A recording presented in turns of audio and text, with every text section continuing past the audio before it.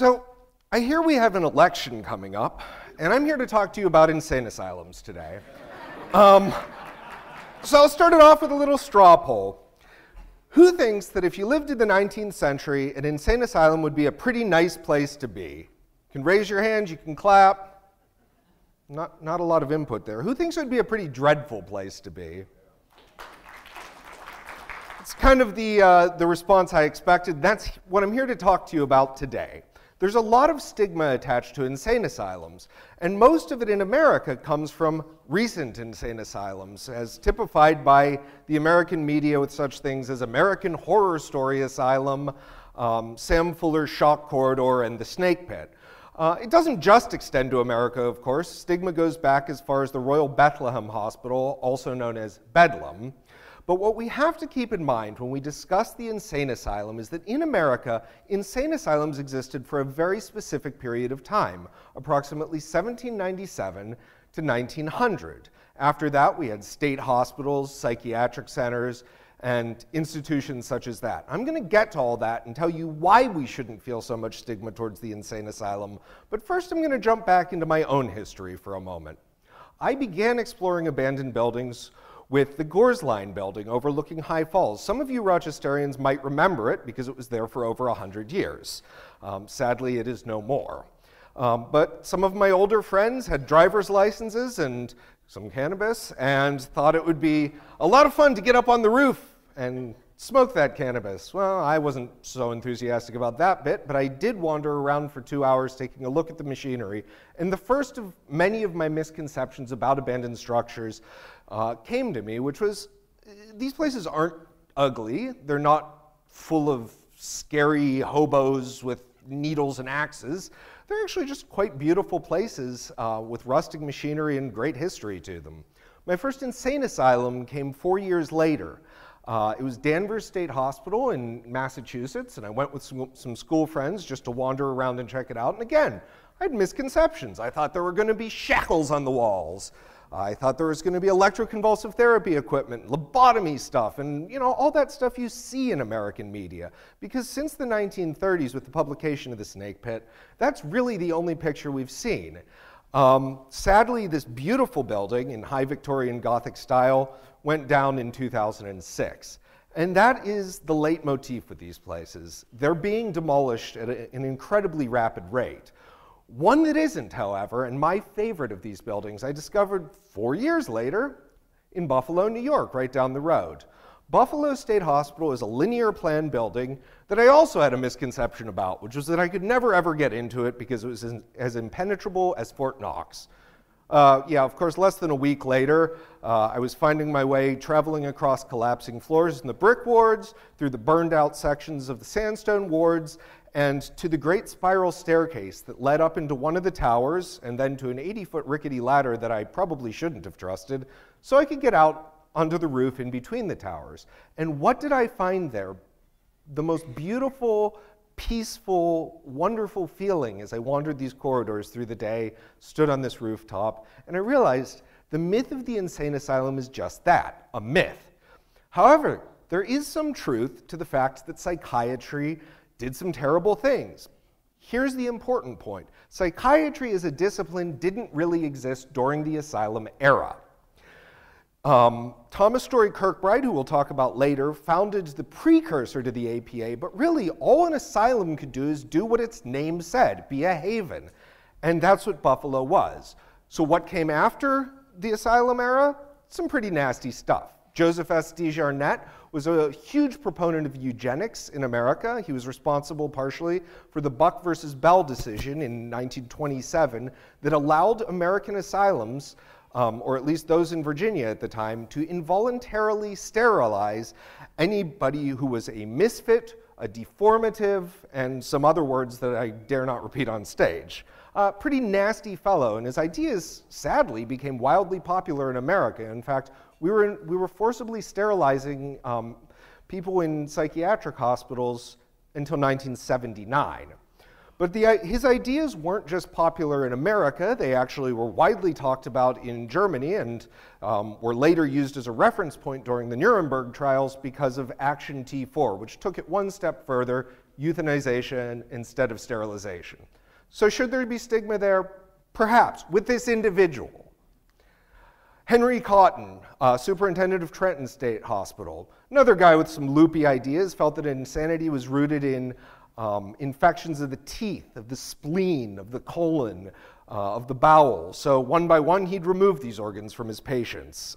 After a certain number died on his operating table, quite a high number, sadly, he was finally quietly retired to a large suite on the hospital grounds.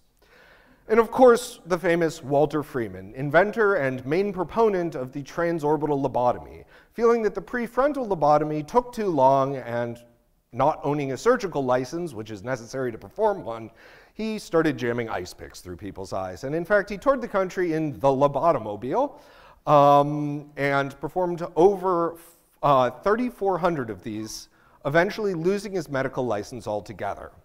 But that's not the main story. Sure, there were cold water baths, there were forcible shower rooms where patients were lashed up and a hose was turned on them, and there was various shock therapies, most notably electroconvulsive therapy. But the main story is about the optimism of the asylum during the asylum period. Now look at these three hallways here. One thing you'll notice about them is that each side of the hallway has a bank of doors leading into rooms, and the other side has windows allowing tons of air and light into the building. This means that the cost per patient room was twice as much, because single-loaded corridors are more expensive to construct. But that was standard for a hospital of this type, and this is again Buffalo State Hospital. Here's one of these hallways, a long time ago. This is an undated photograph from the archives.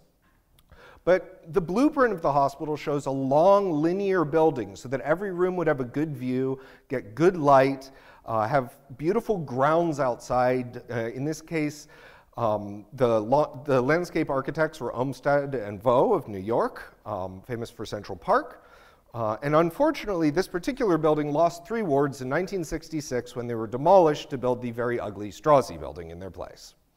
So who came up with this idea for a linear plan building? Well, it was a man named Dr. Thomas Story Kirkbride, who was basically a savant as a physician. By the age of 30, he was running the Pennsylvania Institute, which was the premier hospital in the country for treating insanity. His hospital was beautiful, it worked on a linear plan, and this gave him some ideas. So eventually he published a very important book which laid out both the ways to build and the ways to maintain an insane asylum in the era when there was no psychiatry, when there was no treatment. And what he stressed was art, was air, was light, was occupational therapy, restive cures, a bucolic setting, any number of things that we don't usually think of when we think of, the creepy decaying place with the prison doors and the manacles, because that's not what he prescribed, and that's not the way over 100 of these linear plan buildings were built in America. So let's take a look at how these ideas were put into practice at Buffalo State Hospital. This is a curved connector corridor which connected 2 of the ward pavilion buildings, which were each freestanding buildings. What was the purpose of this? Well, simple. It was fire protection. You put a fire door at either side. A curved hallway will not allow patient beds, even when the hospital gets overcrowded. And that way patients can escape the wards if any of the wards catch fire. This was a great amount of foresight from the architect, H.H. Richardson. And when a fire did in fact break out at Buffalo State Hospital, no one was injured. All of the patient areas, however, were light and airy, as you can see in these 3 examples here, of a day room and 2 dormitories. The patients would be allowed ample light, card tables, recreation, other buildings they could visit for sport, and so on.